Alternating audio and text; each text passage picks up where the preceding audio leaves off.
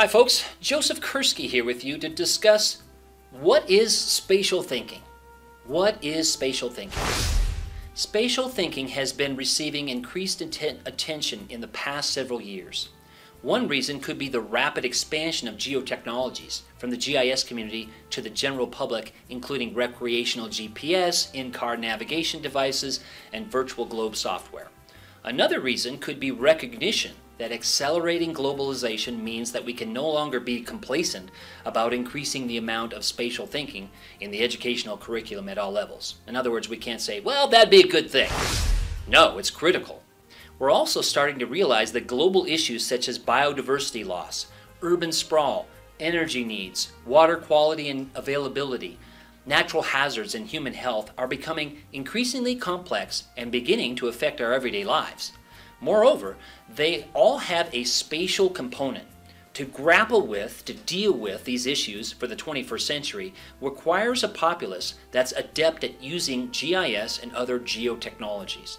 Also piquing people's interest in spatial thinking may be the National Research Council's 2005 report, Learning to Think Spatially. GIS as a support system in the K-12 curriculum, which recommends that spatial thinking be recognized as a fundamental part of K-12 education due to its importance as a problem-solving tool in many different disciplines. Rather than as a separate course, it states that the U.S. needs a national initiative to integrate spatial thinking across the curriculum in courses such as mathematics, history, science, etc., and that the country needs standards to be developed that can be used in teacher training and student assessment. This may be encouraging people to consider graphicacy equally important as teaching numeracy and literacy. Graphicacy. There may be other equally valid reasons for the increased attention to spatial thinking and learning. Through Jerome Dobson's articles in ARC News and elsewhere, Dr. DeBlay's book, Why Geography Matters, and even through works by others outside the geography community, such as Friedman's The World is Flat, the message is clear. We ignore the world at our peril. Those who have taught with GIS for the past few decades have long advocated spatial thinking as the foundation for success in problem solving with GIS. In fact, geographers and geography teachers have promoted spatial thinking for centuries. Many welcome this new attention to spatial thinking and are hopeful for the future. Without spatial thinking, the complex issues facing our world cannot be effectively and completely dealt with. Without spatial thinking, scale may be critical to a problem but ignored. Without spatial thinking, a person can be proficient in working with GIS software tools but will likely have difficulty in thinking outside the software box, considering problems holistically, and examining problems from a spatial perspective, whether they use GIS or other tools. Space, representation, and reasoning. Let's discuss that. There are many ways to conceptualize spatial thinking. The National Research Council stated that to think spatially entails knowing about, number one, space, different ways of calculating distance, coordinate systems, and the nature of spaces in 2 and 3 dimensions. Space can be thought of as absolute locations such as latitude, longitude, universal transverse Mercator, or the British National Grid. Space also includes relative location. The library is next to the store and down the hill from my house. Adjacency, intersections, and regions. Number 2, representation. The relationship among views, orthogonal versus perspective maps, the effect of map projections, and how features can be displayed cartographically as images, points, lines, and polygons. Number 3, reasoning. Different ways of thinking about distances, the great circle route versus straight line mapped routes, for example. The ability to extrapolate and interpolate, projecting a relationship on a graph into the future, estimating the slope of a hillside from a contour map, selecting a detour, and so on. I define spatial thinking as the recognition, consideration, and appreciation of the interconnected processes and characteristics among the atmosphere, lithosphere, hydrosphere, geosphere, and anthrosphere, human impact, and biosphere, living things, at a scale and time period appropriate to the phenomena under study. Let's talk about concepts and skills for a moment. As the Learning to Think Spatially report recommended, we must encourage an informed spatial thinking. In other words, rather than a vague notion that where things are is important, students must understand spatial concepts such as the intersections and the interconnectedness of elevation with ecoregion zonation, relative and absolute distance, map projections, and Earth-Sun relationships. They must also understand spatial representations beyond maps to diagrams, globes, satellite imagery. They must be able to use spatial skills in problem-solving contexts.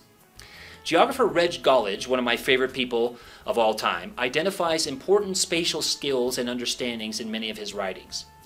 For example, one must be able to translate from one dimension to another, as in creating a two-dimensional map from a 3D Earth. One must understand the differences between distance properties such as adjacency, proximity, similarity, nearest neighbor, crow fly distance, and over-the-road distance. One must comprehend orientation and direction, including compass bearings, angular bearings, and clock face. The tower is at 2 o'clock from our trail's heading directions. A spatially skilled person understands frames of reference, latitude, longitude, UTM, street numbering systems, and national grids. That person recognizes geographic associations, such as the connection between downhill snow skiing and mountains, and the relative lack of cities in desert areas versus a denser pattern in agricultural areas. The spatially skilled person must understand regions, everything from census tracts, police precincts, school districts, to ecoregions, production areas, counties, and biomes. Gollidge points out that if you understand the spatial concepts that are part of nearly every facet of everyday life, from using spatial principles when packing the trunk of your car for a family vacation to walking safely out to the kitchen sink in the middle of the night without turning on the lights, you are thinking spatially. Indeed, you can help students transfer everyday spatial thinking into an informed spatial thinking so that they can deal with and grapple with the important issues of our time, from biodiversity to energy to epidemics. There are hundreds of excellent ways to teach spatial thinking, from gathering field data with your students to creating models of Earth-Sun relationships. One of the best ways to foster spatial thinking and analysis is to, in my opinion, use a tool that was created especially for spatial analysis, and that is a geographic information system. GIS can be used to understand patterns, relationships, linkages, movement, regions, location, and place, from human systems to physical systems to human-environment interaction. GIS can be used for studying issues at the local scale to the national, regional, or global scale. Fundamental to problem solving, let's talk about that.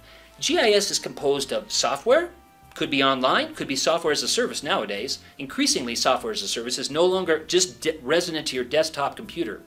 Hardware, spatial data, procedures or methods, and most important of all, people. It is the person who turns spatial data into knowledge and communicates that knowledge to others so that more informed decisions can be made. The GIS education community is concerned about spatial thinking because it is the spatially literate person who can make the most of GIS analyses. One can build fine models with accurate spatial data, but without spatial thinking, folks, the results won't be fully seen for what they are, and the information will not be transferred as effectively. Therefore, along with nurturing GIS skills, we must encourage spatial thinking as fundamental to all GIS analysis. We must teach some basic concepts, sure, if we hope to have students grapple with advanced spatial problems. For example, I recently had university students locate a fire tower using a digital elevation model, land cover, hydrology, and roads. Many of the students didn't grasp the problem because they didn't understand what a DEM was, or even how elevation was represented. We therefore spent some time, okay, let's step back, working with topographic maps and isolines. What's an isoline? It wasn't the students' fault. They were simply products of a K-12 education system where they were lucky to have a geography class way back in grade 7. Take advantage of these moments to teach spatial concepts and skills, even in advanced courses. We should also encourage students to think holistically and spatially about problems with which they are wrestling while using GIS software and skills. Sometimes students review available tools, then frame the problem accordingly. This could result in a narrow view of the problem. Encourage them to think about the whole problem first and then model how they will use GIS to help them address it. Encourage them also to think beyond the software. Spatial analysis preceded GIS. Spatial analysis preceded GIS. It goes way back to the 19th century. And some analytical methods are better combined with other tools. Use GIS as what could be one of several analytical tools to make effective decisions. Let's chat for a moment about the whys of where, shall we? The most important question that a spatial thinker asks is not where, but why? Why? Where by itself is important, but to stop there cuts short spatial thinking and subsequent spatial analysis. At its best, where by itself is a scaffold upon which we can hang other geographic knowledge and build skills. At its worst, where by itself is the place name, capes and bays memorization that makes all geographers twitchy. It's like the nails on a chalkboard. It's like to nurture spatial thinking, we must couple the where with why. One way to illustrate these thoughts about spatial thinking is to examine this photograph and ask, what's wrong with this picture? The spatial thinker looks at the world in spatial terms, inquiring about the whys of where. I was once invited to speak at North Carolina State University in Raleigh. Upon my arrival, the above scene here struck me as odd, prompting me to take this photograph. Why would stadium bleachers be overlooking a parking lot? The spatial thinker also thinks temporally, realizing that spatial objects change over time. One logical conclusion was that the parking lot had been built upon a former athletic field. When was this done? What will it look like in the future? The situation suggests that it won't be long until the bleachers are torn down. Why was the athletic field covered over and paved in the first place? Was the campus expanding, necessitating additional parking? Was campus expansion related to national trends? Or was it a particular NCSU program suddenly in higher demand? If the field was not protected as a historical site, why not? Was a new stadium built elsewhere, etc.? I took this photograph of the village of Elham, located in the North Downs in southeast England. The village was first mentioned as Ulaham in an Anglo-Saxon charter of 855 AD. Why was Elham settled in the center of the Elham Valley instead of on one of the surrounding hillsides? Well, Elham was settled near the river for the same reason most towns are, for access to water, for diversion for the fields, for growing crops and watering livestock, and later for river transportation. Yet, we must not stop at considering why. We must also consider how. How was the decision made whereby a parking lot was deemed more important than the athletic field? What is the best way to test these hypotheses? Incorporate another how through methods. Gather field data through the use of historical and current campus maps and by conducting interviews on campus. These considerations represent one more way of conceptualizing spatial thinking. Let's chat about habits of mind. Spatially literate people should have an understanding of spatial concepts and have spatial skills attached to their tool belts. However, there's more to a spatially literate person. According to the NRC's report, Learning to Think Spatially, spatially literate people should also have this habit of mind, of thinking spatially, which means knowing where, when, how, and why to think spatially. Now, most people I know in the spatial learning and geotechnology education communities fit this characteristic to a T. They seem to know why to think spatially because they seek opportunities to advocate the importance of thinking spatially beyond education into greater society. They seem to know how to think spatially, do so from many viewpoints, and do so throughout the day. When reading a map of airline routes in an in-flight magazine, they may consider network analysis, regional transportation, tourism's impact on the environment, etc. When the buds burst forth on trees, they may ponder the effect of latitude, altitude, and climate on the speed of the arrival of spring. When looking at a menu, they may speculate about diffusion and how restaurant franchises decide in which cities to locate.